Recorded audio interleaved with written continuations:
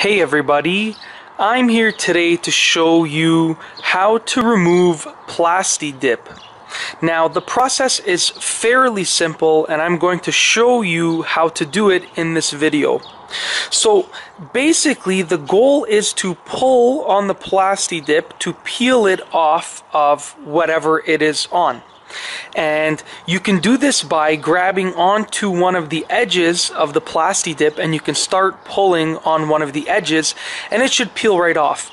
But if you are in a situation like this where you cannot get to any of the edges, then you can use something like this, like a toothpick, to sort of make a little hole in the center of the plastidip in one area and work your way in that hole until you have enough of the plastidip material to grab onto and pull on. So I'm going to keep working my way into this hole right here that I've created with a toothpick until I have enough plastidip to grab onto, and then I will be able to actually peel it right off of this tail light.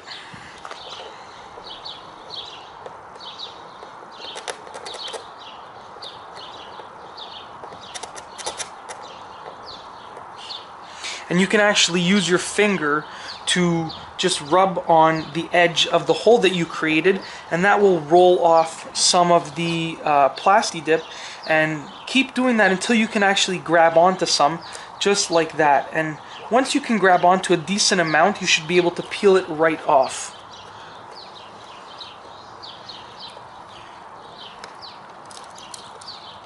So there we go. Now that I can grab onto a decent amount, I can just work my way around and peel it off.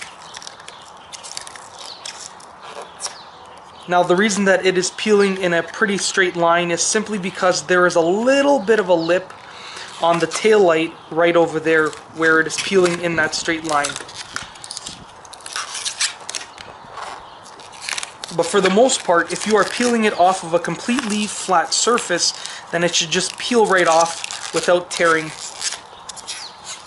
And obviously the thicker that the plastidip is, the easier that it will be to peel off.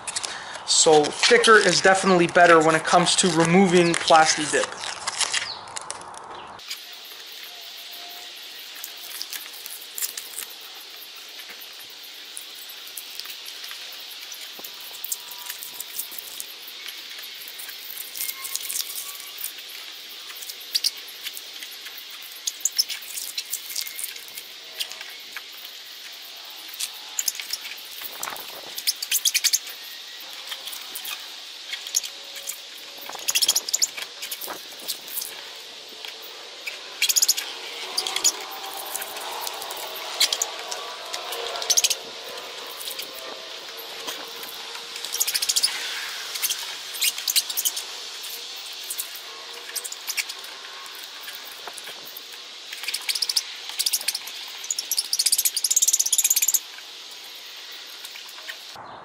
Alright, and that is basically it. That is how you peel off and remove plastidip. Now the reason that the plastidip continually broke on me and didn't tear off as one piece was simply because I had only done 3 thin layers on the tail light.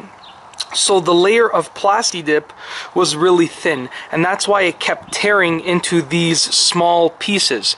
But if you do if you have a thick layer of plastidip, if you did, let's say, 4 coats or even 3 thicker coats of plastidip, then it should come off in one piece without a problem using the method that I have shown you in this video. And that's all I have for you today. Thanks for watching.